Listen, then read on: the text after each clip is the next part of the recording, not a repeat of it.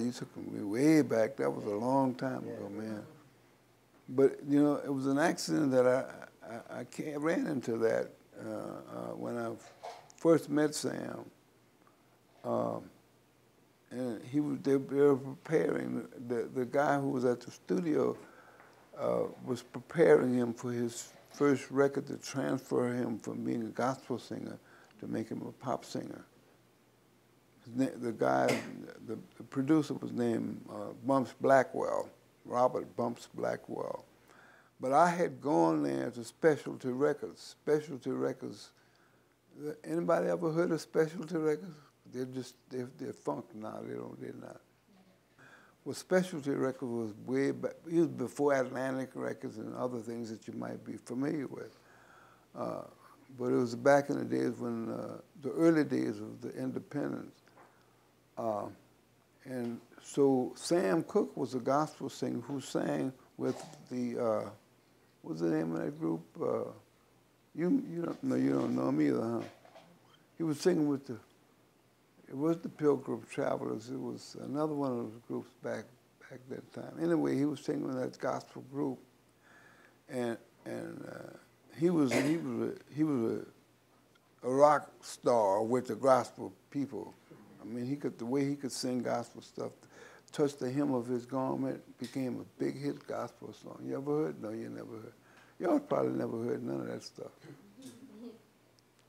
Anyway, this A&R man at Specialty, Bumps Blackwell, felt that Sam could be a pop star if he, you know, if they changed him, if he would sing secular music. And he was preparing him then, and he was going to let him do Summertime to break him into the pop record, pop, you know, whatever.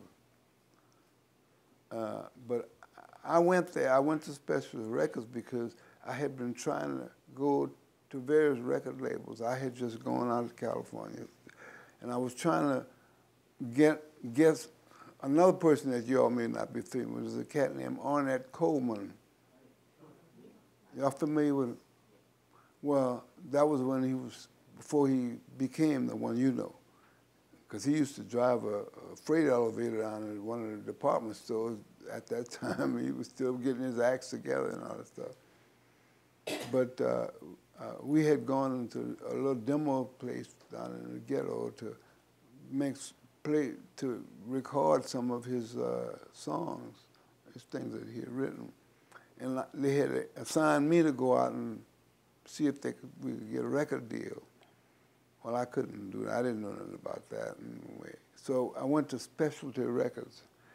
And the day that I went to bring that on that Cohen thing, that's when this guy was getting ready to do Sam Cooke the next day. So he didn't have time to listen to that, but he asked me, say, but if you can help me get this session together, maybe I can have some time. And that's how I got associated with Sam Cooke, because this guy assigned me to go look for something to put on the B-side of Summertime. And what I found was, I didn't find it because Sam just had a bunch of little songs he had written. And when You Send Me was among those songs. So I said, that sounds like something we could use for the B-side. That was going to be you know what the B-side is? Yeah. All right, yeah. After they finished the A-side the next day, he asked me, well, what y'all got for the B-side? I said, well, we got a little song here we're going to put on there. And the only music I had to write was for background singers. The background, if you ever heard that record, they got some singers on there. But they had hired those girls for the Summertime, but they were still there at the studio, so we said, might as well use them. So I wrote some stuff out for them. And we started taking it. After we got about to the fourth or fifth take, the owner of the record label came in and he heard what we was doing, and he didn't like it. He thought it was too calm. he was a guy who had been used to gospel music and rhythm and blues. Had been very successful with that because he had hit on both gospel. He always used to tell me, he said, man, the gospel pays our rent at the record company. But he had hit records with a guy named Lloyd Price, Lord and Miss Claudia. And then he had got to the point he had a guy named Little Richard. Y'all heard it, you know. Little Richard, well, Richard was tearing it up. You know, Richard had a lot of hits, man. All of them, Lucille, and I forget all that stuff he had. So he was used to that. This owner was used to that kind of music. And he really loved it. That's what he loved. But when he heard what we had Sam doing, what this cat had Sam doing, he said, man, that ain't nothing. You can't have no food. Have it got him sounding like a white boy. And that's what he felt. He felt like this was too calm. This ain't no real, this ain't gonna make you get together. So that was the one on the B side.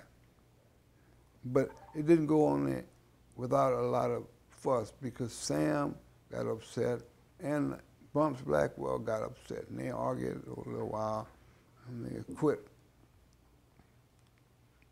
Art, I shouldn't want to call his name, that's the owner of the company. Art fired the singers because he thought that was cause of trouble because there was white people singing in the background. That's why he thought Sam sounded like that. I don't know why. Anyway, he fired them and he tried to take over and change it to make it, make it like a sort of a Fats Domino record or something, I don't know. But it was over for that day. The following day, he made a deal with the guy Bumps Blackwell. He said, man, if you think this is so good, in lieu of the money that I owe you, I'll give you the tapes. You can have them. So Bumps Blackwell said, I'll take the tapes. Give me the tapes. And that's how the You Send Me came out on Keen Records, if you know. Well, you know, you wouldn't notice. I forget. I'm an old man. I forget that y'all just young folks. You wasn't nowhere around when the record came out. But it didn't come out on special. It came out on a record label named Keen Records. And it's still, Bumps was still thinking the Summertime would be the record, but the disc jockey, some disc jockey down in the hood, on his program turned it over one day and played this song, and the phones lit up. You know, so he realized that, hey man, listeners, the audience likes this thing. And that's when it became the A side. It wasn't supposed to be the B side, but it became the A side. And that was the first time I was in contact with Sam. And he and I got to be pretty tight. Of course, you know, I came back to New Orleans, and he went on up to, you know, he went on up to stardom, you know, he got, I think it was Columbia or RCA, one of those big labels got him.